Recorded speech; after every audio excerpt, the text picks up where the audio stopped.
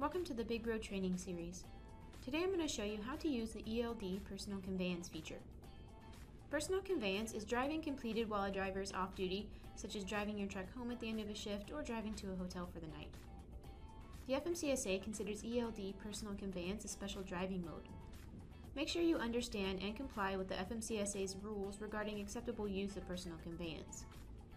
For drivers to use personal conveyance, it must be enabled in the fleet settings by the fleet administrator, and the driver must be in the truck connected to DashLink via Bluetooth. To use personal conveyance, select your duty status wheel and pick Begin Personal Use to engage the special driving mode. Now the FMCSA requires a note when using special driving modes, so I'll make a note that I'm driving home and select Save.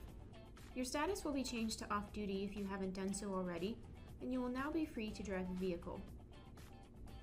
As you can see, my duty status wheel clearly indicates that I'm in personal mode, and I'm able to maintain my off-duty status while driving my truck. When you're done driving your vehicle, make sure to disengage personal conveyance mode by clicking your duty status wheel and selecting End Personal Use.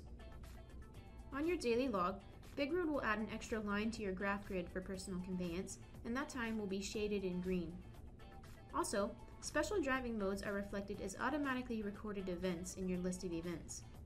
Click on the event in gray to expand it and see the details. That's it for personal conveyance. Thanks for watching.